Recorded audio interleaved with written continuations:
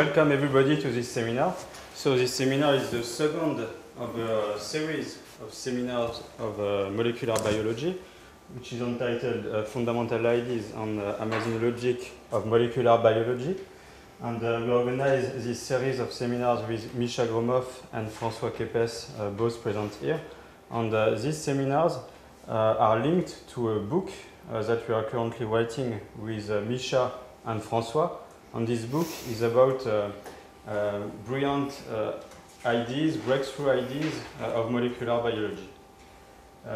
And so the goal of these seminars is to present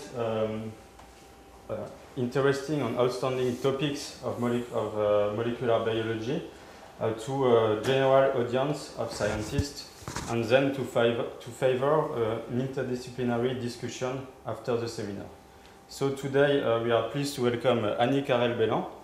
Annick Harel-Bellan is Emeritus Research Director at CNRS, and she's working inside CEA Saclay. And she spent years studying epigenetic mechanism on non-coding RNAs, notably in proliferation, differentiation, equilibrium of cells. And she will present you today open questions of epigenetics. Annick Harel-Bellan, thank you. Good morning, everybody. So I will try to tell you a little bit more about what is epigenetics first, and then some of the open questions. Now, as you know, I'm sure, DNA, which is these long molecules made of bases, different bases, which form a sequence, is bearing genetic information. How does it work? You have units in the DNA, which we call genes, and these genes are encoding, they are bearing the information for the biosynthesis of a protein. So each gene gives a given protein. Now, if you have modifications in one of the bases, you will have a corresponding modification in the protein. And sometimes this modification will give a mutant protein. The proteins participate to the cellular machineries, so they are very important for the cell biology. Now, this pattern, this molecular pattern, obeys to certain laws, which are called the Mendelian transmission laws, and which altogether forms the genetics, analysis of the genes. For example, you have here the Mendelian transmission of recessive character. So both parents have a normal phenotype, a perfectly normal phenotype, but they are bearing a mutation. Why? Because we have two chromosomes for each of our genes. We have two copies of each of our genes, one for the father, one from the mother. And in this particular case, to be a mutant, to have a mutant phenotype, you need to have both copies mutated, okay? So here the parents, they are normal, but yet they have one mutant copy, so that their children will be of different phenotypes, either normal, with a normal genotype, or normal with a half mutant, if you wish, genotype, or affected if they receive the two mutant copies, okay? So what I'm going to is that genetics laws allow the same phenotype with different genotypes, as in this case here, different genotype with the same phenotype, but genetics does not predict different phenotype with the same genotype. Because if you have a mutation in the gene, then you will have the mutation in the protein. There's no. However, it's been known for very long, actually, that there are many cases of identical genotype and different phenotypes. And I will give you a few examples. For example, the example of the bees. In the bee society, as you know, I'm sure, there is the queen and the workers.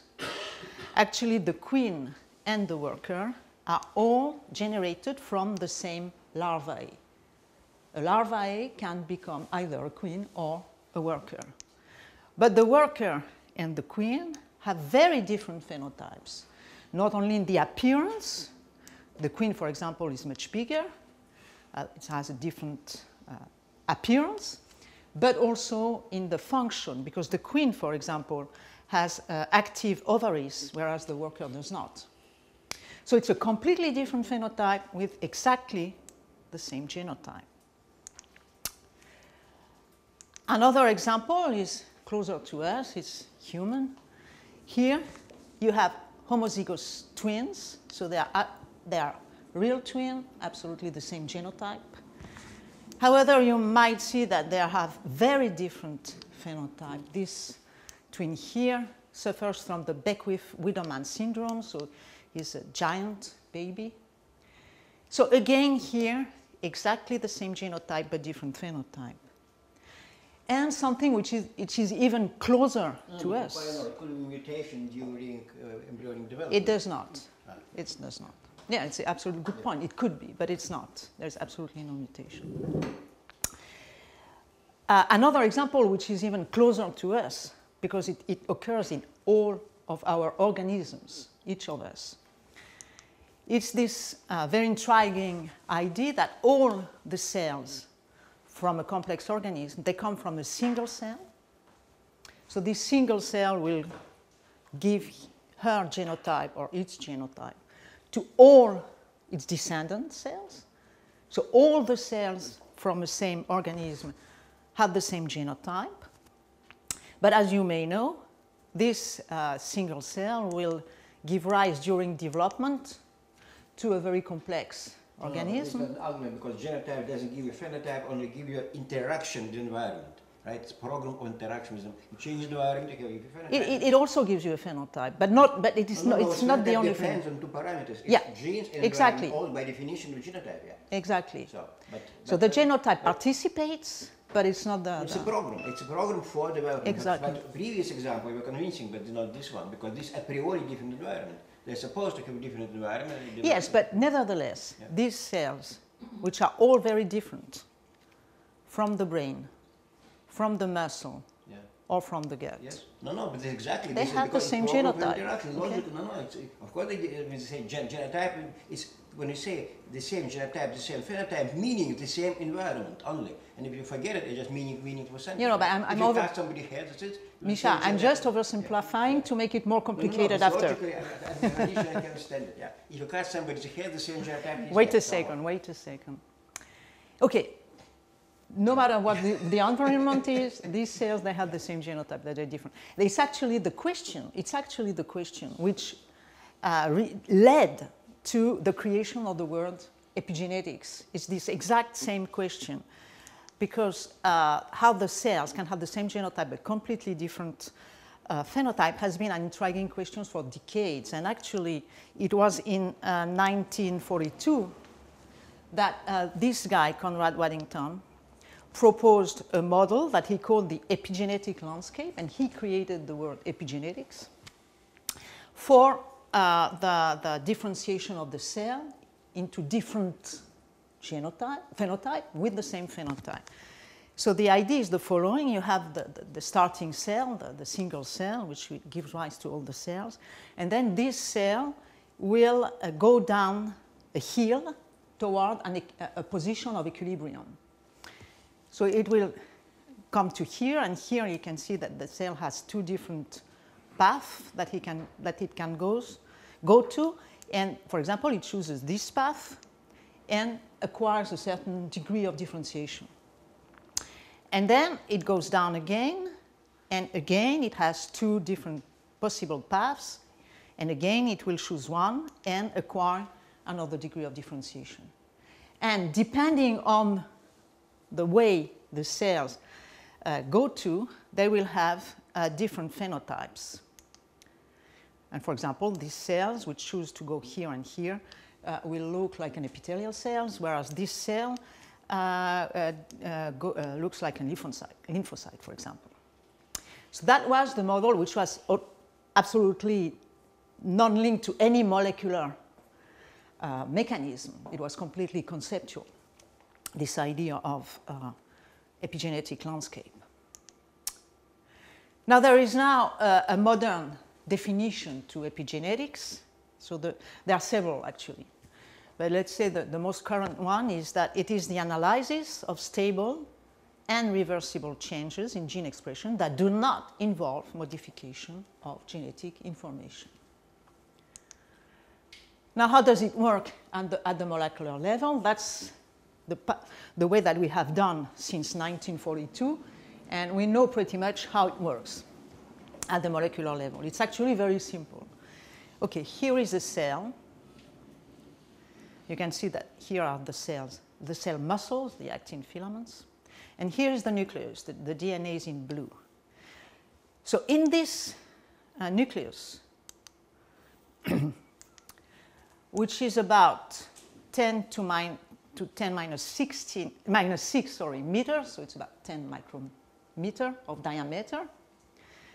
You actually, in a human cell, so we're talking human cell, you have to pack 2 meters of DNA. That's what you have to put into this very small nucleus.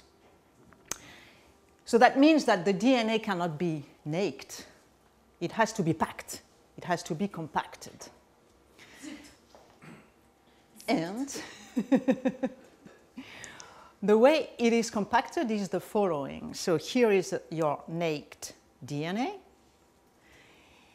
And it actually forms little balls, which you can see at, on the electronic microscopy, by electronic microscopy. So this is these are these little balls.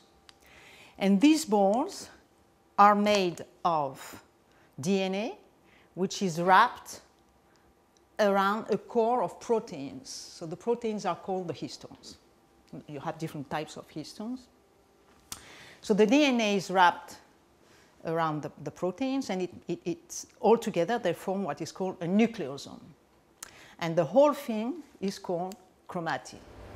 Excuse me, the histone that is serving as the center of this wrapped around DNA is not a part of DNA. No, there are proteins again. It's completely different chemical. Foreign substance. Yeah, it's a foreign substance, okay? There are proteins. They are among those proteins which are produced from the genes. No, but it does not. So it's like. Shelves of the library, not the books. Yeah, there are books in the shelves. Thank you. Okay, so the problem is that the compacted chromatin is not accessible for cellular machineries. And if you want to express a gene, for a gene to be expressed, you need to have a machinery which binds to the DNA at the locus of the gene, okay, to the gene. So this machinery is the RNA polymerase machinery, so it's a whole protein complex. I'm not going to go into these details. But this machinery binds to the DNA, transcribe the DNA into what is called the messenger RNA. And as I'm sure you know, messenger RNA goes to the cytoplasm. It exits from the nucleus where the DNA is, and it's translated into protein. So for gene to be expressed, you need to have access, free access to the DNA. So in fact, when chromatin is compacted, the gene is inactive. And when chromatin is open, then the gene is potentially active. It's only potentially active because for the gene to be active, you need more. You need the machinery to bind. It's a little bit more complicated than that. So you have different degrees of compaction. And the most compacted form of the chromatin is the mitotic chromosome.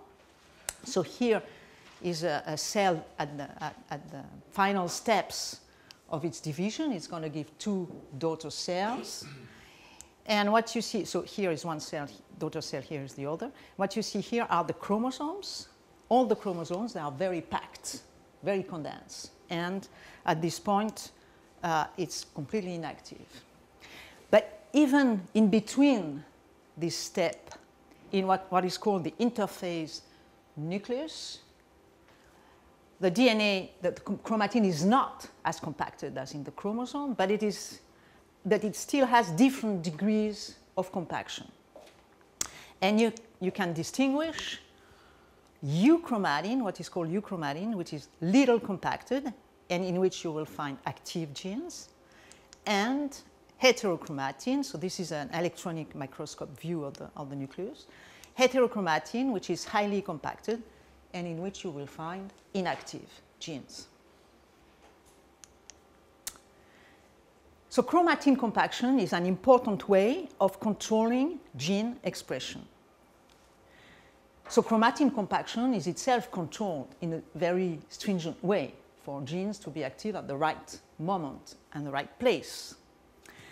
So how is chromatin compaction controlled? It is controlled by chemical modifications of its components. So the components are DNA and proteins, the histones. So you can have modification of the DNA. So all these are actually very small chemical groups which are added to the molecules, okay? Methyl is very small, etc. So DNA can be methylated. And there are enzymes, of course, which are performing these modifications, which are the DNA methyltransferases. Histones can have several modifications. The histone, actually, the core histones of this ball, they have tails that are protruding from outside of the ball. And these tails can be submitted to different modifications.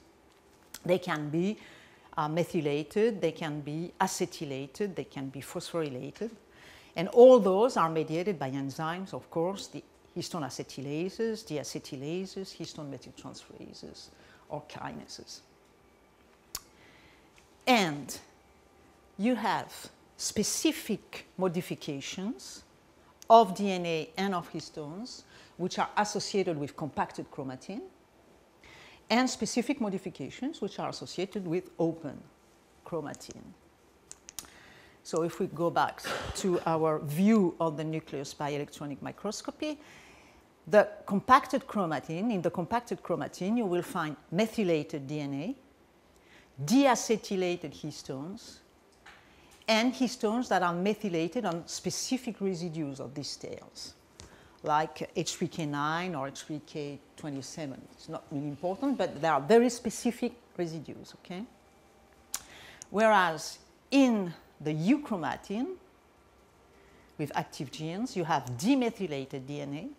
Histones are acetylated, and they are methylated, but on different residues, like H3K4. So these, which are called the histone, the epigenetic marks, actually control the compaction of the chromatin. Now you can monitor these modifications at the level of the genome. It's a genome-wide analysis of the modifications. And you have an example here of this region here, for example, where you can see, it's not really important what is here, but you can see that this mark here is deposited here, but this mark here is not. Whereas here you had this mark, but not this one. This one is actually linked to active chromatin, and this one is linked to inactive chromatin. So you can see that you have they are mutually exclusive. You have either active or inactive chromatin. Now, if you do that at the genome-wide level, then you can establish what is called the epigenome. So the epigenome is the profiling, the pattern of modifications of the genome in a specific cell. It is the epigenome of the cell. So if the genome is a book, then the epigenetic marks open the pages or close the pages. Due to these epigenetic marks, you have pages that can be read and pages that cannot be read. Now, if we come back to this original question, which was at the origin of the word epigenetics, in the different cells, of the organism, which are so different with the same genotype and accordingly different, I agree, environment, what is going on is actually the following. At the beginning, you have the cell, which has a certain pattern of genes which are highly compacted and inactive. And then, when the cells differentiate and arrive to its equilibrium states, this pattern of inhibited genes has changed. More genes are blocked, and other genes are active. So that what is actually making the difference between a cell and another cell is its epigenome. They have the same genome, but they have different epigenome. And all this is due to the epigenetic marks. So all that appears as very simple, no problem, everything is solved. However, there are still some open questions, of course. Now, the first question is, can epigenome be modified by external signals? So it's the relationship between gene expression generally and the environment. So this is a very interesting basic question, but it also has very important social consequences, because of course it includes the relationship between the genome and the environment. Well, actually the answer is yes. External signals are able to modify the epigenome. And for example, we can do that actually in vitro with cells that we have in test tubes. So how does it work? Well, you have an external signal which will hit the cell. This is an example of the way it can work through a receptor. And it will activate this receptor, and this receptor will activate a transduction pathway or chain of events that will activate each other up to the nucleus and to specific loci in the chromatin. So it's not going to be anywhere in any place. It's specific loci in the chromatin that will turn them from compacted, repressed, to open and active. So yes, external signals can modify the epigenome. And if we come back to the bee example, what actually makes the difference between the worker and the queen from the same larvae is its feeding. Because the queen is fed with royal nectar, whereas the workers are fed with something else. And we know that feeding the larvae with royal nectar actually modifies the epigenome of the bee. In the absence of royal nectar, a subset of genes which control the size, the other reactivity, etc., or everything which makes the difference between the worker and the queen, are methylated. And so you get a worker. Whereas royal nectar will demethylate this subset of genes, which then will be open, active, and you will get a queen. What is royal nectar? How is it produced? That's something, I'm not a, I'm in epigenetics, but yeah.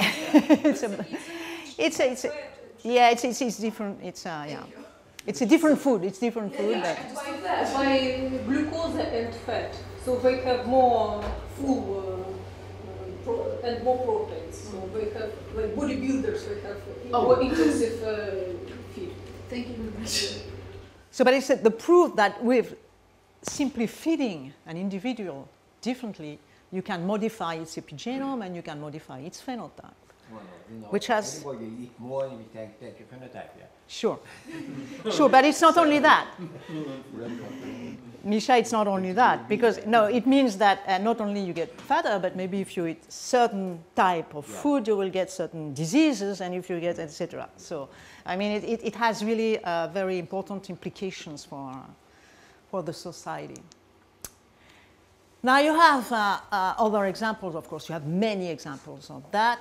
One interesting example is the stressing of a mouse, a pregnant mouse.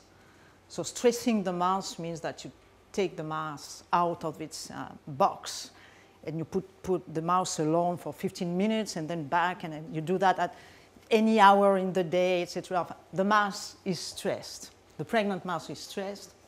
And what happened is that mice born from a mother that was stressed during pregnancy is stressed itself.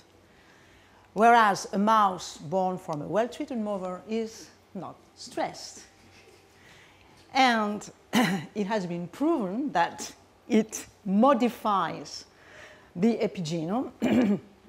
There is a gene which is called GAD. So I'm not a neurologist as well, so don't ask me too many questions about GAD. But this gene GAD, it's an enzyme.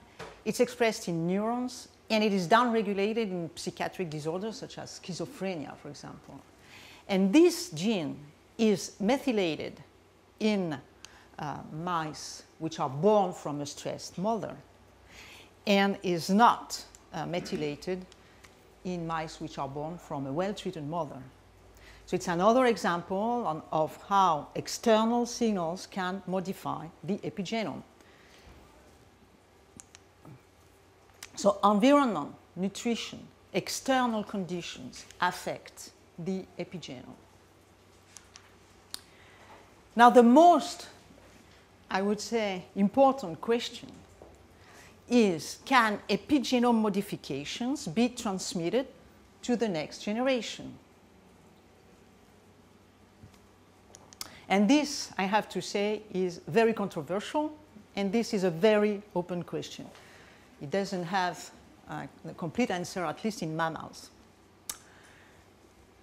In somatic cells, like if you culture a cell in vitro, you grow a cell in vitro. For example, a muscle cell, you grow a muscle cell, the muscle cell which remains a muscle cell. And if you grow an epithelial cell, the epithelial cell which remains an epithelial cell. So which means that when this cell divides into two daughter cells, the epigenome is transmitted to the two daughter cells. Even though, I remind you, that the chromosomes at some step of the division are completely fully condensed. So there is no more apparent marks, different marks of the epigenetic marks along the DNA, because everything is completely condensed. But nevertheless, the chromosomes or the cell keep an epigenetic memory, because the daughter cells will have the same epigenome. Now, a more complicated question is, if you take an individual, is the epigenome transmitted to its descendants through the germ cells? So there are numerous studies in mouse and in human showing that you have transmission of certain phenotypes through, and sometimes even epigenomes or epigenetic marks, through to the descendants. And if we come back to the story of the stressed mice, not only the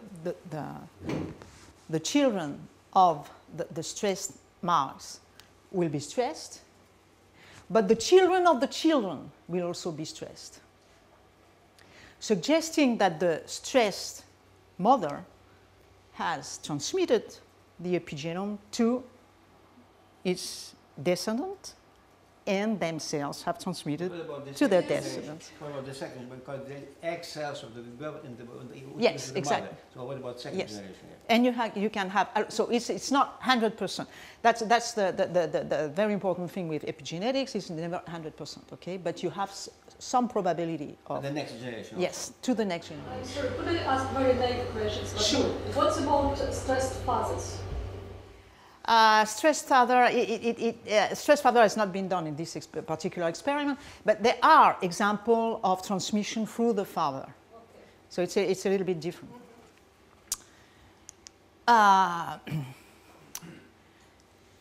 So this suggests that maybe there is transmission of the epigenome, but it is very difficult actually to interpret, because is the effect due to really molecular transmission, like, okay, this place here was methylated and this was transmitted to the children, or the epigenome, is it due to cultural factors? The mother is stressed, so it has a certain behavior. It will learn this behavior to its children, and then the children are stressed because they learned it from their mother, and they will transmit that to their own children. And this, of course, you cannot sort out in these experiments.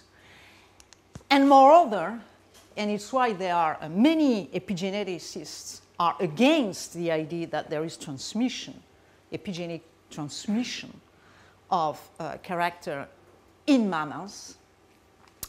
It's because during development, the marks, these epigenetic marks, which make the chromatin open or closed, or compacted or non-compacted, are completely or almost completely erased.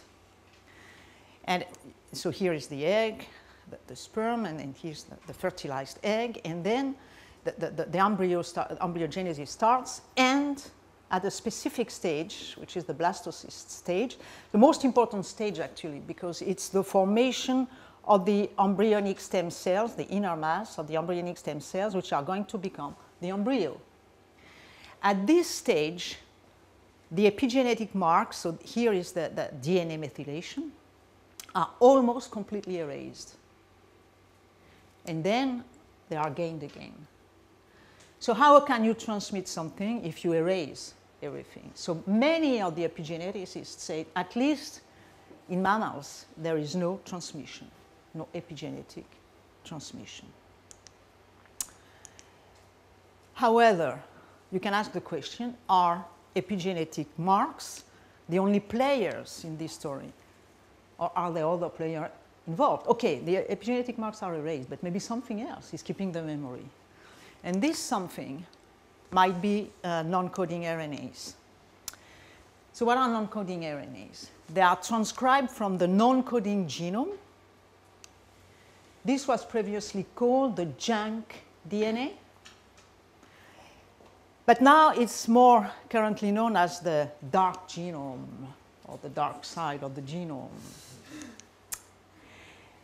The first thing that you have to realize, and that has been known also for years and decades, is that the complexity of organisms is not correlated with the number of genes. It's not as many genes you have, as many complex you are. It's completely different of that, actually. If you compare E. coli, which is a bacteria, very simple bacteria, no nucleus, single-cell organism, it has about 4,000 genes. And if you compare that to human, much more complex, you have to admit, it's only 6-fold more genes. So it does not really reflect. And if you compare, for example, this small worm here, C. elegans, so C. elegans is here, it's actually a very, very small organism with very little cells. So little cells that it's used to analyze the development because you can follow cell by cell. It's very small, a little animal.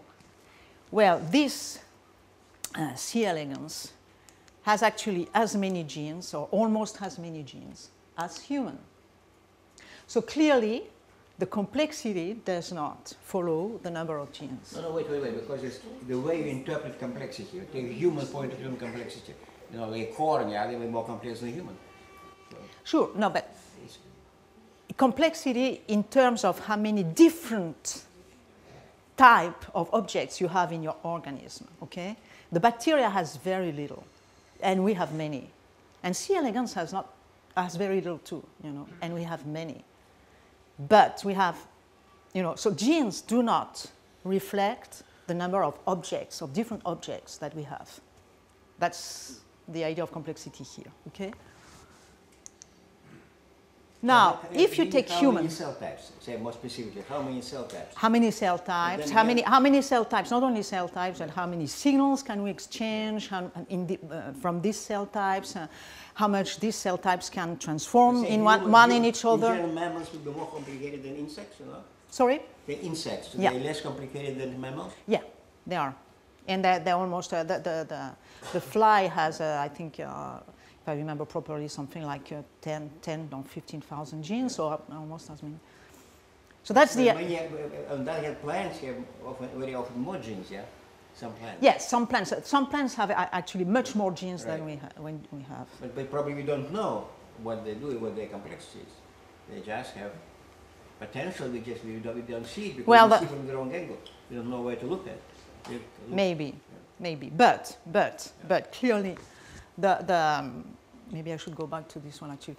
The complexity is almost directly correlated to the size of the non-coding genome, which is means that the difference, if I even go back a little bit, sorry, the E. coli, if we compare E. coli and the human, E. coli is 90% coding, very little non-coding, whereas human is 3% coding. Only 3% of our genome is encoding proteins. 97% is not. So if we, for example, depict a chromosome by this ball of wool, in this whole ball of wool, the coding part is here. It's the only here. Everything else is non-coding. So all the genetics that we have studied up to now was only on 3% of our genome. Do you know what the other 97% do? Wait a second. Well, I don't have all the answers here because it is, but I will tell you. So 3% and 97% is non-coding. But it's been called junk DNA for years and years.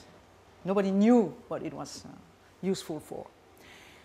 The discovery, the more recent, 20 years ago, discovery of small non-coding RNAs actually triggered the interest for the non-coding genome. What are they? These small RNAs are actually very, very short RNA sequences, about 25 nucleotides in length, whereas a messenger RNA is around 1,000 to 2,000 nucleotides, so they're very small. They have been discovered in this worm, actually, C. elegans, but they are ubiquitous, almost ubiquitous. And what they do is that they bind to messenger RNA, and by guiding a complex of proteins, they are inhibiting protein expression. So they are controlling gene expression. So it's another layer of control for gene expression. But small non-coding RNAs, of course, represent a very small part of the non-coding genome. They are very small, and there are about 7,000 of them, so it's a very small part of the non-coding genome. So what is the rest? Well, actually, very recently, it has been shown using a new technology for sequencing, which is called new generation sequencing, that almost all the genome is transcribed in RNA. Now, I will not go into the detail of the technique, but the main idea is that you sequence molecule by molecule so that you are able to see molecules which are very little expressed in a population. You don't do the average of the whole population as we did before. Now it's molecule by molecule. So if a molecule is 0.1%, if you have sufficient deep which means that you do a sufficient number of sequences, you will be able to see it. It will not individually for each point in the Yes. genome or on random. It's just statistically. You take samples. No. You analyze molecule by molecule. Each Of course, on a random. I mean, No. it's not the whole You population. take some sample and just pick up this non-coding, this non-coding, this non-coding. No. That give you good No. You take the whole population, you put it on, and of course, as many molecules. Wait, but then you have billion of molecules. How can know Yes, you have billion of sequences. different, and you can tell Yeah. that. Okay. Yeah. So you need, of course, a lot of bioinformatics and all that, okay? But this allowed to show that you have actually more than 70% of the genome which is transcribed in RNA. So it's not messenger RNA. Repeats? So what is untranscribed? You have very repeated sequences, highly repeated, which are almost compact all the time. And they're not compact. So that so they are transcribed from time to time, but very little. So it might be. Yeah. So these non-encoding RNAs, what do they do? Well, they do, to answer your question, they do actually a lot of things. They bind to proteins, and they modify the expression of the genes by binding to proteins. They absorb out other molecules, like the small RNAs, for example, and then like that they control. But they are also able to modify the epigenome. And it's been known for a long time, again, there are examples of that have been known for a long time. For example, this non-coding RNA exists. It's a very long non-coding RNA, huge non-coding RNA. It covers one of the X chromosomes in somatic cells of mammalian females. As you know, mammalian females have an XX, and you need to inactivate one of the two to have the good expression of the genes, of some of the genes at least, which are on the X chromosome. So one of the X is silenced, and this silencing involved a long non-coding RNA, which is called GIST. This long non-coding RNA actually covers entirely one of the two X chromosomes. So it's huge, yeah? It's a very big, but it's it's molecules. All different molecules are covering, but it's a very big RNA. And like that, it silences this chromosome. So it's known that non-coding RNAs are actually modifying gene expression and the epigenome. So it is very likely to me, but it's not been demonstrated yet, that in this cell in which all the epigenetic marks have been erased, in the cytoplasm of these cells, there are long non-coding RNAs which are keeping the memory of the epigenome. And like that, which will be able to transmit. What happened to them? In what form they keep the memory? Because the sequence that they are represented merely by their sequences, because you can imagine that you have, it's all speculation, okay? Yeah.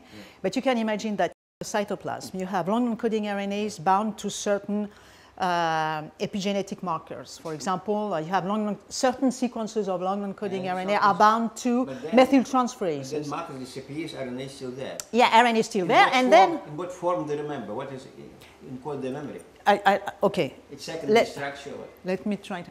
Okay, you have this part here, or this part here, which needs to be methylated, okay? You have an RNA which corresponds to this sequence, which is bound to a methyltransferase. It's in the cytoplasm, so nothing happens. But then, at some point, it reaches the nucleus after the erasement, okay? So it reaches the nucleus. So there is enzyme which will do it. And exactly. The RNA will guide the enzyme. It's speculation, pure speculation, okay? But the RNA will guide the enzyme to this specific locus, which will be methylated. So you really can imagine. And it's been shown, for example, that in the paramecium, a completely different way of doing things. Because the paramecium has two nuclei, a micronuclei and a macronuclei. Actually, the micronuclei has all the genome information, but in a highly compacted form. So it's very small. The macronuclei has lost all the unused genetic information for the somatic cell, okay? So it's big because it's transcribed, so you have all the transcribing machineries, etc. But it's smaller, the genome is smaller. And so you have to, the paramecium has to have very, very stringent way of controlling what is deleted in the DNA and what is not, okay? And what is doing that is non-coding RNAs. It's RNAs which is selecting the part of the genome which is deleted in the macronucleus. And how big is the genome in paramecium? That I don't remember. That I don't remember. But I mean, this is demonstrated. It's non-coding RNA. So I'm almost sure that in this case here, it can happen. Okay, so we have the molecular basis. You have a kind of muffler that just deadens the certain place in the cytoplasm. Yes, yeah. And then when it's goes someplace, it keeps the imprint of what it's been muffling. Yeah, exactly. That's the idea. Mm-hmm. And how, in principle, how can you verify it? What kind of experiment you can imagine? Well, you have to take the cytoplasm of the cell at this stage, for example, of one of the cells, and injected the nucleus of the one cell into the cytoplasm. It's a complicated experiment. Okay, it's not a very simple experiment to do, but I'm almost sure it's worth doing it.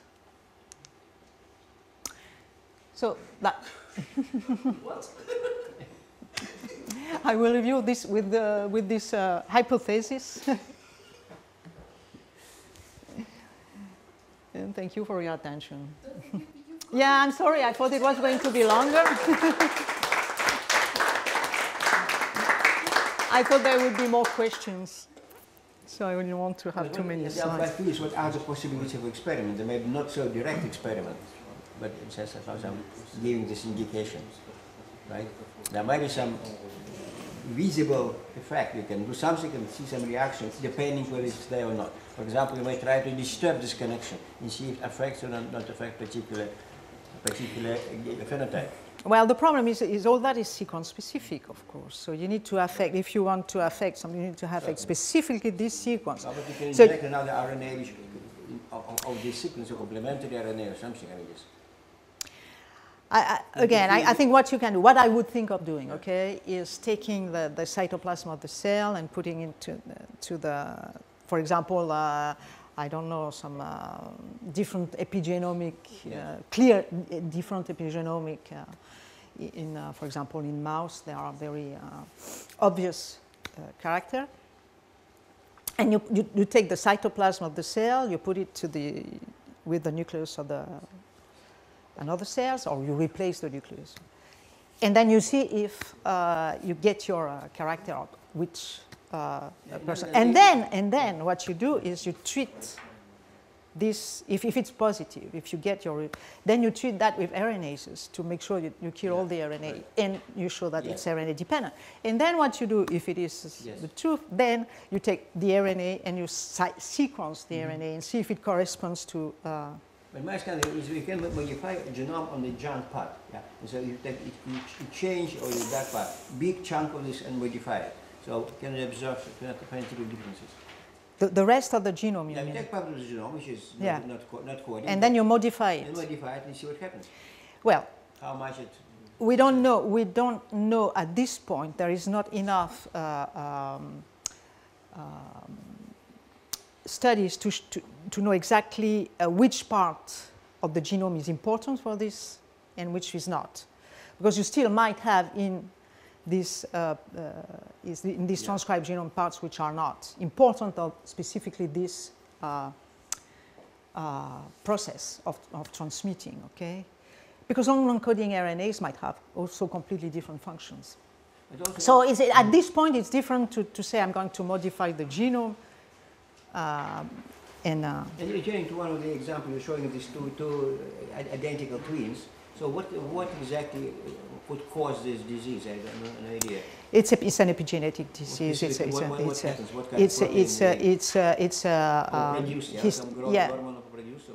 Well, this one is rather complicated. This one is rather complicated, and I don't think it's completely clear how it happens. Okay. There are other epigenetic diseases in which it's more clear, in which, for example, these enzymes which are modifying the chromatin are mutated. Like the Rett syndrome. The Rett syndrome is also a syndrome of this type. And actually, it's a DNA methyltransferase which is mutated. So it's a genetic, epigenetic disease. The other one is the Beckman is purely epigenetics, which is much more complicated to analyze. But its mechanism is known, yeah? Yeah, it's known. It's absolutely known.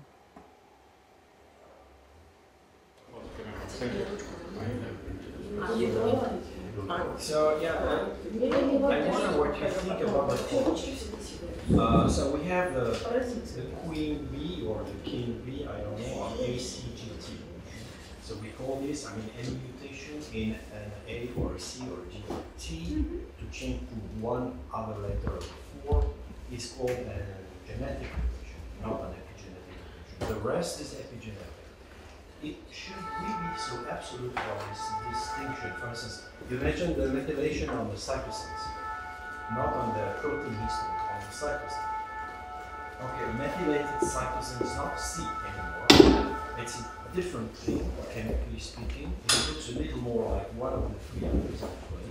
And so the fact that it has been methylated induces mutations, genetic mutations. It depends on what you call genetic mutation. Because if you call genetic mutation something which affects the phenotype of the protein product, then methylation of the cytosine is not a genetic mutation. Okay, so the genetic mutation is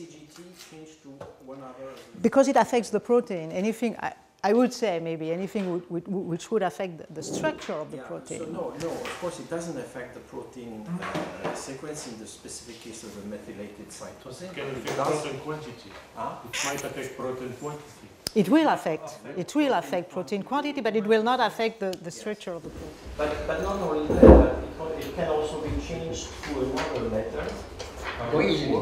Because it looks a little, it's ambiguous. It's not really a C, right? So then, what is the limit to say? Should we be so absolute? Is my question.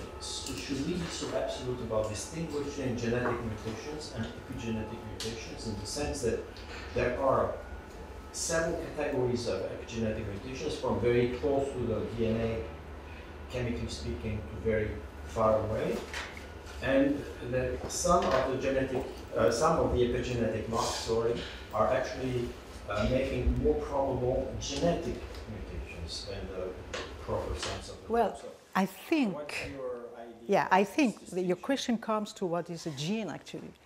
If a gene is a unit of DNA which encodes a protein, then you restrict mutation to what changes the protein.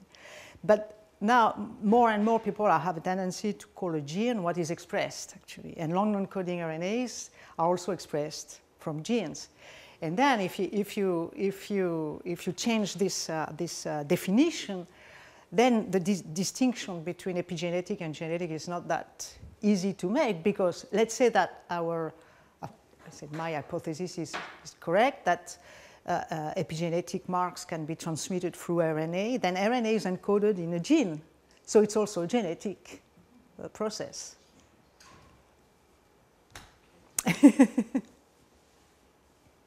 No, but now unit information you describe is RNA bound to a particular protein. Yeah. That's the unit information. Well, no. Let's say, RNA is bound to. Unit, a different kind of unit information. Yeah. But this unit, unlike, it's a fundamental difference. It's not kind of binary coded. It's really kind of yes or no. It's very primitive in a way, system, right? It's not, there is no spatial organization. So you can't call it too much with it, Because, for instance, some of the epigenetic information, you think of the type which is most remote from the DNA, could actually go outside the cell. You could have, like actually the first example of an epigenetic effect was discovered in the 1950s on bacteria. And involves, as we now understand it, involves the expression of a certain gene, actually the lactose permease, which go to the membrane and pumps the lactose.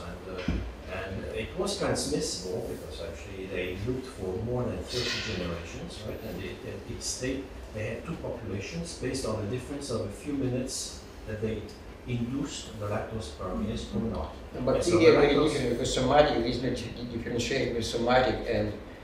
Sure. I'm not talking about an organism, about isolated cells, that's right. Yeah. And so the lactose permease is at the membrane. It's part of the loop, of the epigenetic loop that can be either on or off globally. And the substrate actually is outside the cell. It's pumped in. So you have the actors of this epigenetic switch are sugar, which is outside the cell, a protein pump, which is at the membrane or the envelope of the cell, and also the DNA, the messenger RNA, and everything that is necessary to express the lactose permease. So it's a complex loop that goes even outside the cell, and actually was the first, at least that I know of, is the first example of an epigenetic switch was this one. So it can really be very remote from the DNA at some level. Sure. And if you go like that, I mean, any change in gene expression is linked to at least epigenetic mechanisms. Any induced gene or any repressed gene is accompanied by changes. I mean, it's exactly like for the lactose story, you know. You have an epigenetic switch. So, and it's why actually epigenetics is, the definition of epigenetics is starting to be very vague. Because it has to be a switch, but also it has to be transmissible to the progeny. Right? Yeah. And so yeah, but it's the same molecular mechanisms which are used. It's often it's a positive feedback. So gene expression actually, regulation of gene expression is actually using epigenetic mechanisms. Yeah. I would say. Yeah.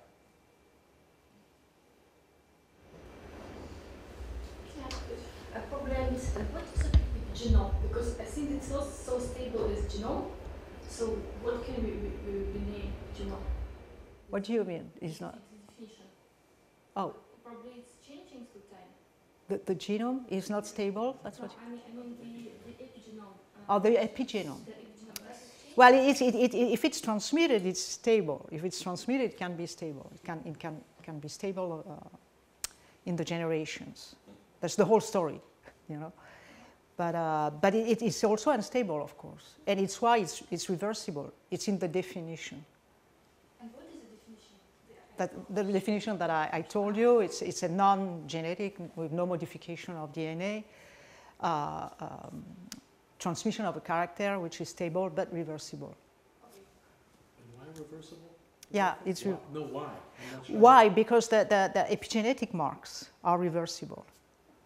All of them are reversible. They can be reversed. And it's actually what happens when you It's logic, because you see, you can reverse one, you take away a letter from DNA, you can't put it back, you don't know where to put it back. Yeah. Because it's partial given a posteriori. But if you some protein bound to somebody, you can go back and forth. Yeah. Which is location, this mathematical point. It actually always go back and forth. Yeah. It's mathematical point which mathematicians don't realize. Like, number 10, 1, 0, 10, they're even at numbers. They're really different. But and the reversibility is for sure. They're different. It's called Gödel third. Gödel third. It said exactly they're different at the same time equal. It's paradoxically equal. It's really very peaceful. It's for sure reversible.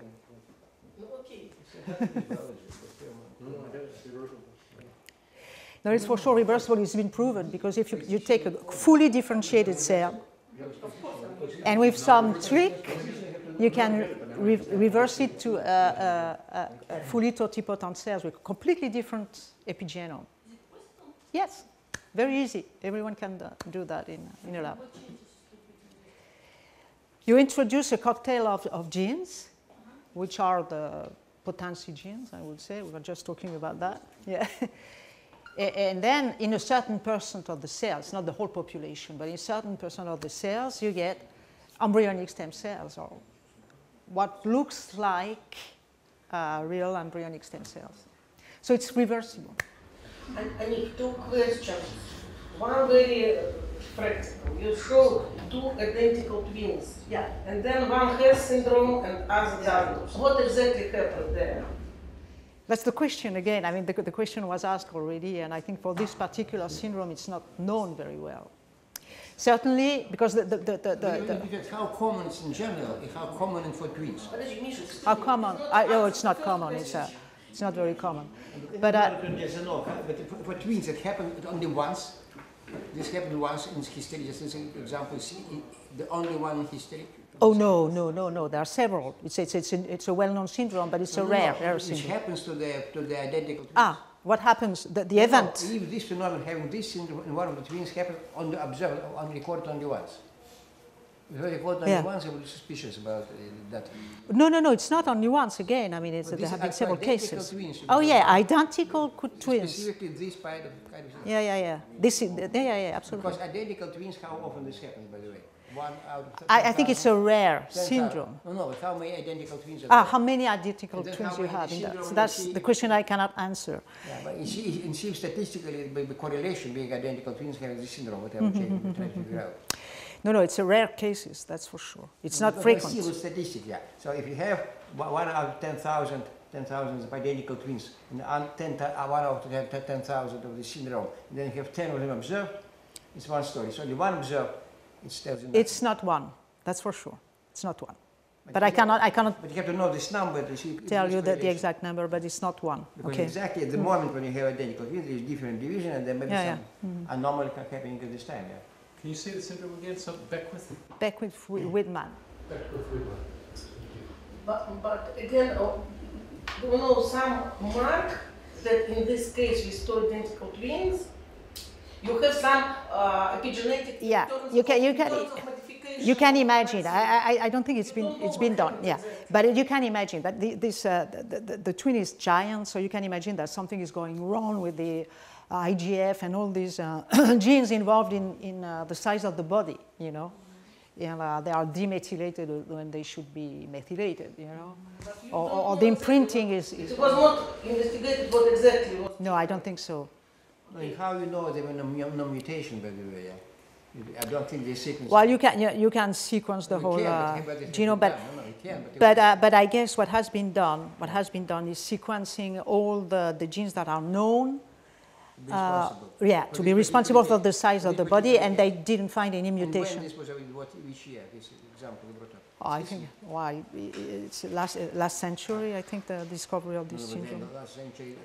End of the last century, maybe 1980 or something like that. The sequencing was good enough at that time to detect. No, of course you cannot rule out, because you never can sequence completely the whole genome, okay? Because you have all these repeated sequences and all this stuff. So you cannot rule out definitely that there is no mutation, but as much as you know, there is no mutation in all the genes which are involved in the body size.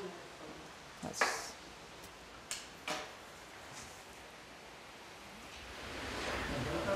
This kind of question. There are two reasons why epigenetics exists. One reason is to reflect the environment changing, and this type of epigenetic, I think, shouldn't be inherited, because otherwise they lose this aim. Well, it can be inherited. There are studies like that in human where people have been starved and their grandchildren still have some problems with feeding problem, behavior, you know. So, and it's supposed to be inherited, but the same problem, as I mentioned for the mice, holds there, because the grandfather who was starved has a certain behavior with food that it can transmit to his children, and they will transmit to their children. So it's complicated. But the second type of epigenetic, it's when it's really inherited, but that actually control of the gene expression, that repeatable from the generation to generation. But this type of epigenetic, to my mind, they sooner or later come to on the genetic level, because even expression level of RNA should be, or even that enzyme that modified, they also controlled by the genes. So yes, RNA, as I said, you know, the RNA, let's say that non-coding RNAs are involved in there. Non-coding RNAs are transcribed by the DNA, from the DNA, okay? So they are sort of genes, yes, of course. Have the function is through the epigenetic, but they still control the genetic code. And this type of epigenetic inheritance, because...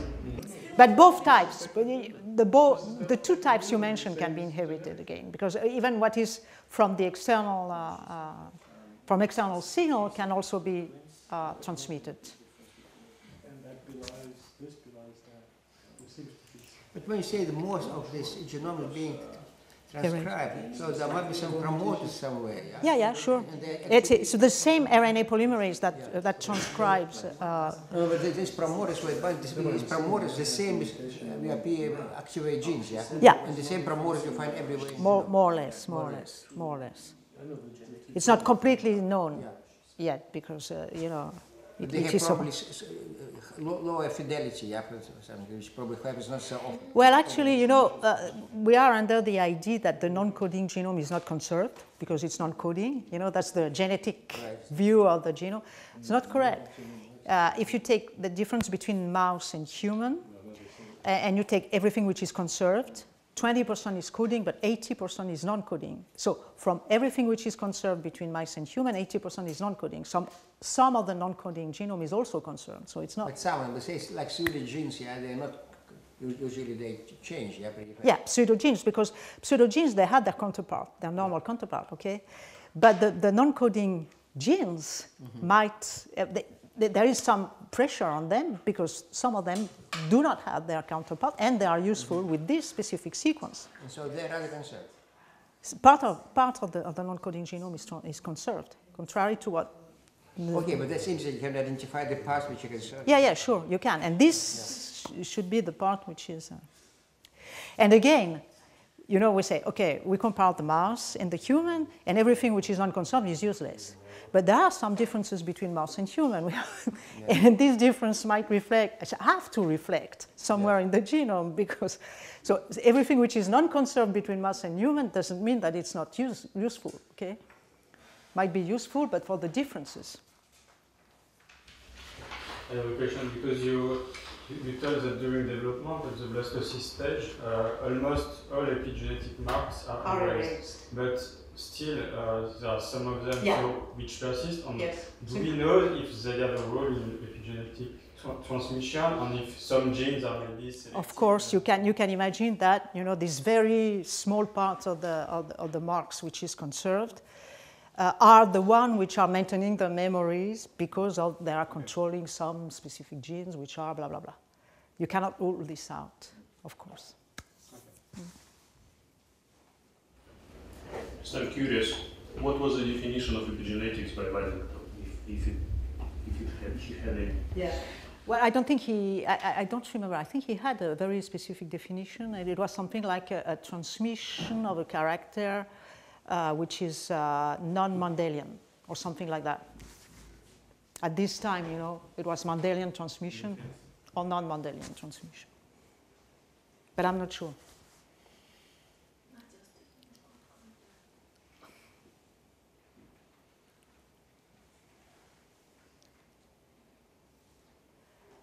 Any other question? So my impression is that in this field there is a lot of confusion due to this binary duality between genetic, non-genetic, or epigenetic. While from what you described, there is a kind of continuum of time scales of inheritance, such that, let's say, genetic is the most long time scale, while there is Exactly. The structure is very different. The fundamental structure is different. The mechanism, the molecular. Not specific mechanism, the whole logic is different. Yeah. I mean, say one depends on positional coding, and that's absolutely fundamental. It's absolutely different from anything else. Mm-hmm. It's very different from anything else. Can you formulate? No, positional coding, like numbers in positional coding and in non-positional coding. They're different numbers, even mathematics, they're different numbers. So what does it mean on positional? Because Roman system of describing numbers. And we're not positional. You just have to give name for every number, individual name. No, and here use position, and this is completely different carrier information, incomparable. From n go to 2 to the n. They're incomparable, not that they're different, incomparable, different worlds. So all this epigenetics is just tiny part of what can be done genetically, because in one case you have 2 to the n possibilities, and here only n. N is a billion. So there's million different possible epigenetic. There are 2 to the billion different genomes. But wait, what we call the epigenome is also positional coding. I mean, this sequence of Methylation, yeah. That's No, but I don't think it works by sequence. It was yes or no. well, Misha, some people call an epigenetic No, code. say, but there is no actual. But I don't think it's right. No I don't think it's right. There is no evidence for that. No, There's no, evidence. no. It's just blocked gene. It's yes or no. Yeah, For the whole yeah. gene, not for the sequence. It's incomparable. I'm saying a different exponential scale. It's by factor of trillion, billions of trillions. They're incomparable. The idea, the most important, like your language and exclamation signs. Exclamation sign change, but it's not the same as the text. It's like exclamation, commas, punctuation signs. It's not the text. I agree. I agree. It's colors on the. I agree. The crucially maybe from they change completely everything, but they still informational content may be small. The effect may be horrible, very big. Yeah, that's what it's because they go over this by the recording. But still, you have the same variety of information, the same complexity of information in the non-coding RNAs, which may have different functions. Absolutely. No so this, that's exactly, that's huge world of yeah. But There you have. also used differently, not like in genes. Yeah, it's more Probably, way. but it's. I mean, it's not clear. I mean, we don't have the complete catalog of the way they function. Okay, so we might have surprises there. You talk of the complexity as the number of different types of cells that we have in the organism. It's a very simple way of. Yeah. That's one possible definition. And on the other side, you talked of the ratio of non-coding versus coding RNA, and it's not clear to me the link between the two of them. Well, what you can observe is that if you go from a very poorly complex organism to a very complex organism, the number of genes does not differ that much, sixfold between the bacteria and human. But the non-coding length, the length of non-coding, because of course the percent, it depends on the length, the total length, okay? So the total length of the non-coding genome is hugely different because it's only 10% in the bacteria, it's 97% in the, see what I mean? So for almost the same number of genes, you have 100 times more non-coding in the human. So it's more or less, of course there is no measure of complexity, so it's not a direct correlation, but it's more or less correlated with the length of the non-coding RNA, non-coding genome. But it's still not clear to me the relation between this ratio and the number of different types of cells that would define the complexity. Well, the idea behind that is that you have a certain number of genes which are absolutely useful for every cell, okay? So this is your, let's say, 6,000 bacteria and human. It's not the case, of course, because it's very different from bacteria and human, but just to make it very simple. And then you have, let's say, 20,000 genes which are going to be different between different cells, okay? But all these genes, finally, it's not so different. What makes the difference is this whole non-coding genome, and it's why I think that it's not only controlling gene expression, but it might also have functions of its own, if you see what I mean, which there are very different between one cell and the other, and which we absolutely don't know of at this point. Okay? So it's not, the genes might not be the whole story. And obviously, yeah. Although I have to say that with these 24,000 genes, we actually, with splice variants, have much more proteins, much more proteins. maybe, I don't know, maybe 10-fold more. But still, it does not. It's an observation. We have no explanation for that.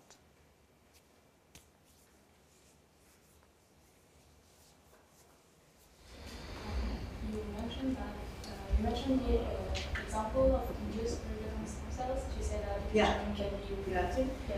And I was wondering if there is a similar technique that allows to switch on and off genes, but it targets the epigenome precisely.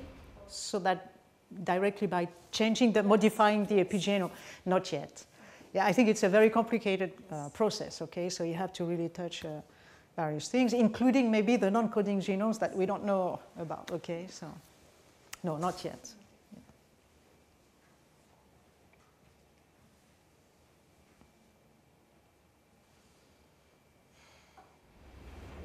I have a question. Maybe you mentioned it in your talk, but concern the stressed mice that transmit so that stress to doctors, etc. You know what is the maximum of generations? Well, I think it's about 3, 4. 3, 4. Yeah. Okay. And it's not 100% penetrance. Huh? Okay. It's not all the mice. Because when you observe the mice is stressed, yeah, I mean. There are ways to observe that a mouse is stressed, yes. So there is this idea of epigenetic drugs. What do we have on the market as epigenetic drugs? Well, you have inhibitor of the histone deacetylases, of course, that's are the most used. But I think there are pipelines to get a lot of others, like inhibitors of histone methyltransferases are very fashionable, I think, at the moment. Yeah. It's all in cancer field. Yeah, in cancer, yeah. There are no epigenetic drugs for other diseases? For other diseases? Not that I know of. But I'm most familiar with the cancer field, and I'm not very familiar with the rest. So I can't. Epigenetic drugs in the end, they just act on proliferation. So they make proliferation more difficult. Well, no. No. You can have also, you can induce differentiation.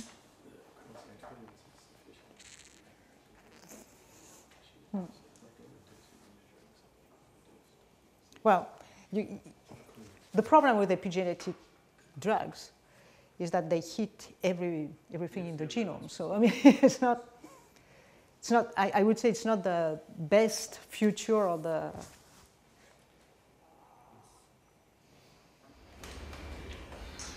Are the mechanism to self-regulate the epigenome itself that is do we know some mechanism that would say something like methylation is controlled by some other kind of methylation? Is there a way not to go back to the DNA to have to maintain the well, it's rather well known for acetylation of histones, for example, because you have histone acetyltransferases and histone deacetylases that are actually working on the genome all the time. So it's really a balance of having locally less of one to have the histone acetylated or not.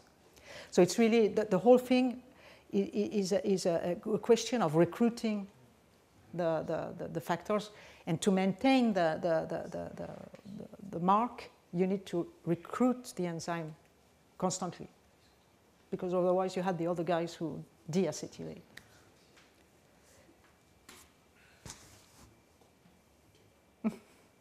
Well, that's in euchromatin, okay? But if you had in the constitutively condensed chromatin, I think that the marks are much more stable. As it is condensed, it's like for everything else. I mean, it's inaccessible to the enzyme. So this is really new chromatin. So it's a system that is not totally detached from the DNA, but that might be studied in itself or not. It's not detached from DNA at all, because it's on DNA.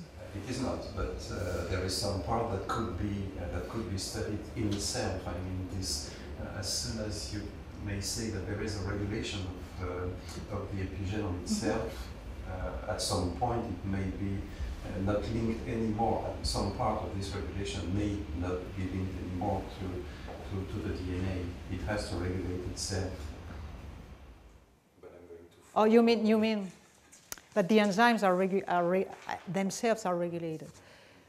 Well, it's again, I mean, it's really a matter of local, because it can be very much acetylated here, but not acetylated at all 100 kilobases away from there. Okay, so if you regulate the enzyme, then you regulate everybody. So it's very local. So I don't think it's at the level. It's really at the level of the recruitment of the enzymes. Thank you. Thank you. We will stop now. And thank you, Annick, for coming. You're welcome.